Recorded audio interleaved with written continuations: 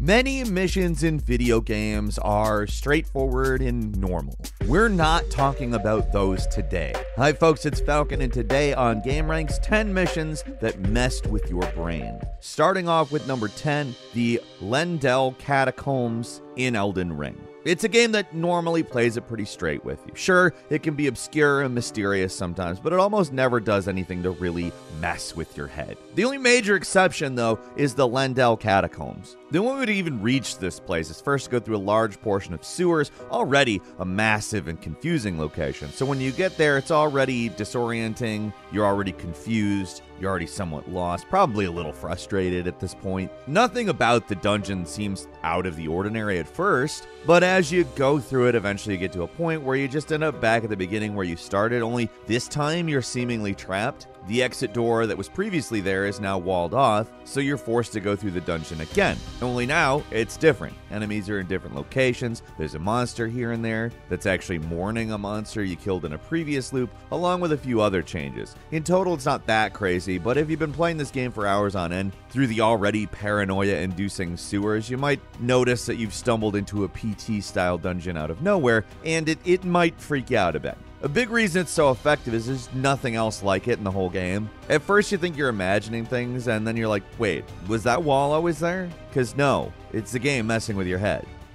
And number 9 is Break On Through from Black Ops Cold War. The Black Ops games tend to be pretty trippy by the end of their respective campaigns, but none of them get quite as brain-bending as the 13th campaign mission. Just trying to explain what's supposed to be happening is making my brain hurt, but the gist of it is that the CIA is implanting memories into your brain to try to get you to reveal the location of a Soviet agent named Perseus. How this works is that your handler, a guy named Adler, recounts a time when your character was in Vietnam. As the story goes along, you're free to either choose to follow the stuff he's saying or go your own way. The path split near a ruin, so he took the right fork, not the trail to the left. Regardless of what you choose, the scenario repeats multiple times, each time getting just a little stranger. In one sequence you fight an army of Adlers, and another you get swamped by zombies, right out of Treyarch Zombies mode. It's basically Call of Duty's answer to the Stanley parable, and while it's not the craziest thing to occur on this list, the fact it's a major level in what is usually straightforward Call of Duty military stuff, it's surprising. And number 8 is the Scarecrow sequences from Batman Arkham Asylum. It's one that's pretty well known at this point, so it's probably not gonna shock anybody at this juncture. But back when the game first came out, I remember one of these Scarecrow sequences really getting me. There's 3 in total, but 2 are really mind-bending, the first and the third. The first one occurs in the morgue, where Batman gets a dose of the fear toxin and hallucinates Jim Gordon's death. At this point of the series, everything was possible, so it wasn't far-fetched to imagine them killing him here. It gets creepier, though. The section where the only way to progress is to exit through the door you came in from was pretty trippy, but the part that really messes with people's heads is that final Scarecrow encounter. This one doesn't just try to scare Batman, it tries to scare the player. First by triggering a fake freeze, followed by the game resetting. This time, Batman's been replaced with the Joker during the prologue, and at the end of the section, Joker shoots Batman with a game over screen and everything. I've waited a long time for this dance. Let's start the party with a bang.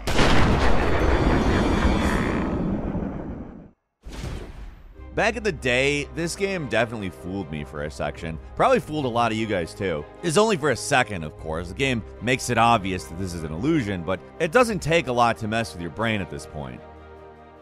And number 7 is Vault 106 in Fallout 3. Like Elden Ring, for the most part, Fallout 3 just plays it straight, so when it gets weird, wow does it stand out. This is one of the creepiest vaults in the entire series, Vault 106, the one with all the psychoactive drugs in the air. When you enter, the place is filled with insane survivors who attack you on sight, something that's not completely unexpected, but what's surprising is when you go deeper into the vault and you find out the gas that was used to make everybody in the vault go nuts, it's still there. So you start to experience visions of people like your father, Amada, and the Overseer from Vault 101. Some of these visions even try to attack you near the end, where the tunnel snakes appear to fight you. There's stranger ones too, like one area where you can see a room that appears upside down, and you read computer terminals. You can sometimes find hallucinated messages directed at the player. Combine that with the dark and creepy atmosphere these vaults all have, and it's a pretty unpleasant experience that will mess with your head.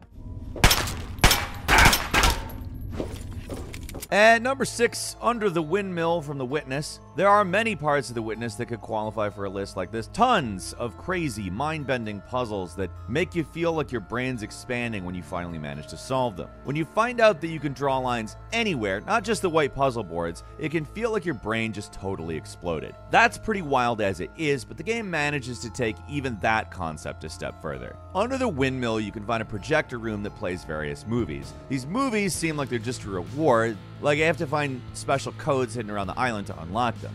It feels like, oh, I found the thing. Wow, neat. But when you get really deep into the game, then you start to realize there's got to be more to them. And yeah, it's on the list, so there of course is more to them. Occasionally, some of the videos, you can see these circles, and if you manage to get the timing right, you can actually draw a line from the film to complete a secret puzzle.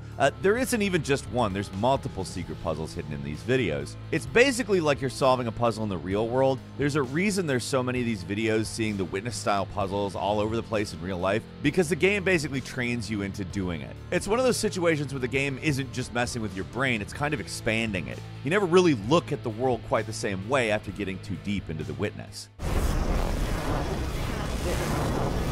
At number 5 is Mood Training in Earthbound, a famously quirky game that is pretty friendly as far as old school RPGs go. There's one moment in the game that's particularly strange, however, and it's burned into the memories of anyone who has played it. When you first meet the fourth party member, a character whose default name is Prince Pooh, you have to undergo a sequence known as Mood Training. Goal is simple. You sit on top of a mountain and ignore all distractions. You'd think that'd be pretty easy, but the game goes a long way to try to trick you into making a mistake and ending it early. Starts off simple enough, right? Character tells you to end your meditating immediately. Of course, obviously that's a trick. If you actually stop, you have to restart. It gets a little trickier after that, though. The screen turns dark and a spirit appears and says it'll take your arms and legs. If you don't want to fail, you have to say yes to that. Like, all right, you go ahead and take my arms and legs. I don't need them right now. It does get crazier from there, too. When you agree to let it take your eyes, the screen goes black, or take your ears, all the sound stops. Eventually, it has to take your entire mind. It's a tense sequence that seems like it goes a little too far, and you feel tempted to stop, but your goal is to ignore all distractions, so you just have to go with it. The rest of the game is nothing like this. It's just a fun adventure story, so this moment catches a lot of people off guard. It's also one of the most inspired sequences in the entire game, and it still messes with my head when I think about it. At number 4 is the countdown ending from the Stanley Parable. For a game as famous for messing with the player as this one, there actually isn't a lot of mind-bending stuff here. Usually the game plays pretty fair with what you can and can't do. It's limited what actually happens, and some of the endings are a little unexpected, but it never really lies to you. Outside of this ending. This ending it lies to you in. It's actually one of the most basic ones, so it's the one that a lot of players get early, and it's probably the meanest of all of them when you look back on it. To trigger it, you have to get the mind control machine you find by following the narrator's instructions, but instead of turning it off like the narrator tells you to, you get this ending and you turn it on. That triggers the countdown ending, where the game gives you 2 minutes to run around the control room and try to figure out a way to turn off the countdown that ends in your death. There's buttons, keyboards, and various controls all over the place, and they all seem like they should do something, but the whole thing's a trick. There is nothing that you can do. That's what makes the ending so bleak. The game's messing with your head. It gives you the room to run around and press buttons and do things, and none of it matters. Even with the narrator literally telling you that nothing can be done, it still feels like you should be doing something. Why else would they put all the buttons there? Eventually, somebody just opened up the game files and confirmed that the buttons have absolutely no purpose, confirming what the game was telling us. Again, it's a game that doesn't really lie to you a whole lot. It can be mean, but it doesn't really lie. It's a gamer's instinct to look for secrets, though, and this ending takes advantage of that. There's even some new dialogue if you play it again where the narrator makes fun of you for thinking you could get a different outcome this time. Sometimes all it takes to mess with the brain is a puzzle with no solution. Until the moment I say, happily ever after. And number 3 is Lilith.pk3 with Doom. Sometimes missions and levels, they don't have to trick you to mess with your head. They just have to be disorienting, frustrating, and intentionally unpleasant, and that's enough to get the old brain chemistry a little unbalanced. Lilith.pk3, probably purest distillation of that idea. It's an aggressively unpleasant series of levels for Doom designed to drive players nuts. not by messing with their inputs or pulling tricks on them, but by breaking the game so much it's almost scary. The bizarre, glitched out visuals, jarring music, and creepy text all come together to create one of the most weirdest, messed up levels in anything, and it manages to do it without any traditionally horrifying elements, just a lot of glitches and bugs exploited for maximum effect.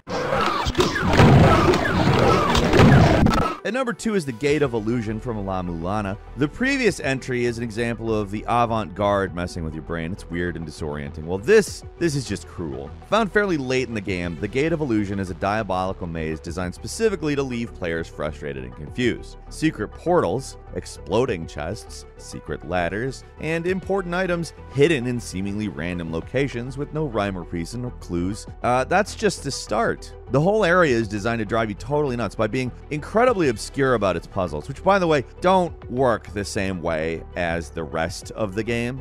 And on top of that, they're confusing and difficult to navigate. It's already a challenging game full of a lot of tough puzzles, but the stuff here, it just takes it to the next level. Many of the clues you find in this area straight up lie to you about what you're supposed to do, and in every way, it's designed to just mess with your head. And finally, at number 1 is Cat Mario 1-1. Released back in 2007 as a freeware game, Cat Mario, aka Siobhan Action or Mario from Hell, is a recreation of the first stage in the first Mario game, but designed to completely mess with your brain. Everything you expect to happen, whether you played a million platformers or you've just played the first level in Mario a million times, it's all subverted here. Blocks move, they get away from you when you try to bop them. Enemies appear out of nowhere. When you jump over pits, invisible blocks are placed in the exact spot that it would need to kill you when you try to jump. Yeah, it's all right there. Basically, all cruel tricks you can think of for any platformer, they're in this game, along with a few more you probably couldn't come up with on your own or expect, at least when it first came out back in 2007. These days, Kaizo hacks are pretty ubiquitous, but they rarely go as far as this game does to just screw with the player's expectations. It's one of those things that after a while you think you got it figured out, but then there's something else that you didn't expect, and your brain just melts once again. Quick bonus for you, Solid Snake starts breaking the fourth wall. The whole experience gets very strange in the last hour. While it's mostly just weird, when you get a message saying to turn the game off now, or the screen suddenly switches to the game over screen, but you can continue playing the game in the little window that appears in the corner, then yeah, they're really just trying to mess with you. It is a legendary sequence. We've mentioned it once or twice already in other videos, so that's why we're putting it as just a bonus rather than a full entry, but yeah, we couldn't not mention it here. What's wrong with you? Don't worry, it's a game. It's a game just like usual. You'll ruin your eyes playing so close to the TV. And that's all for today. Leave us a comment, let us know what you think. If you like this video, please click like. If you're not subscribed, now's a great time to do so. We upload brand new videos every day of the week. Best way to see them first is, of course, a subscription, so click subscribe. Don't forget to enable all notifications, and as always, we thank you very much for watching this video. I'm Falcon. You can follow me on Twitter at Falcon the Hero. We'll see you next time right here on gameranx.